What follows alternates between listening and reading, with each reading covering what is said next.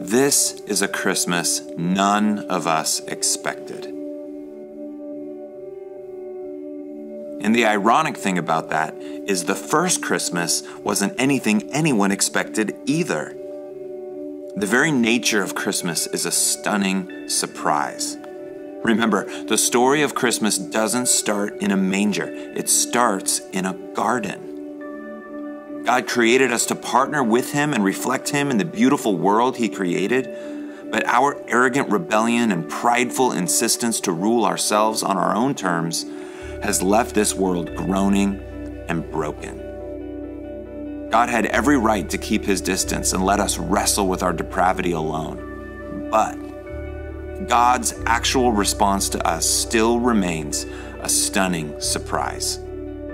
Instead of responding with condemnation, guilt trips, or silence, His response would be intervention and rescue. He would do in grace what the law could never do. He would do in grace what we could never do for ourselves. He would do what philosophers could never conceive, what leaders could never strategize, and what poets could never imagine. He would offer the only thing that would ever address the need and solve the problem.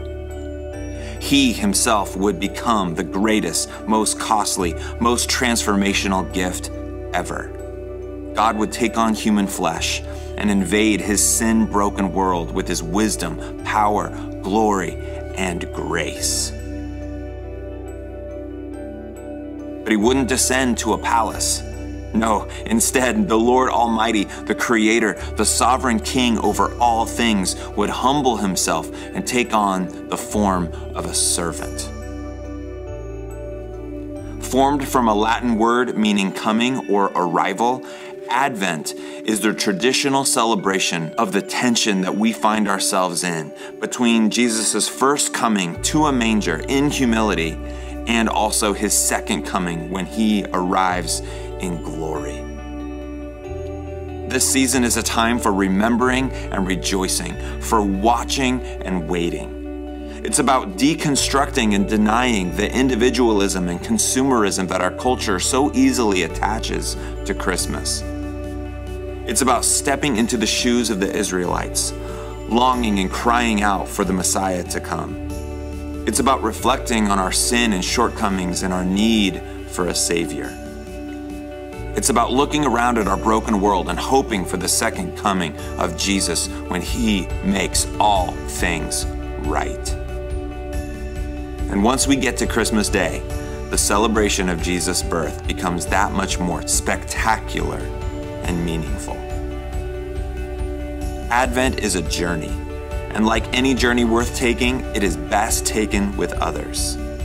We do not journey in isolation, but as the family of God, filled with hope and anticipation.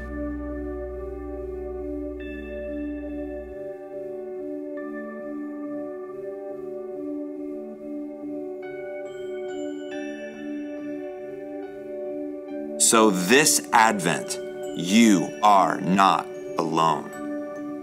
You are joined by fellow brothers and sisters in Christ through the generations and across the globe who are contemplating the stunning mystery of Christmas.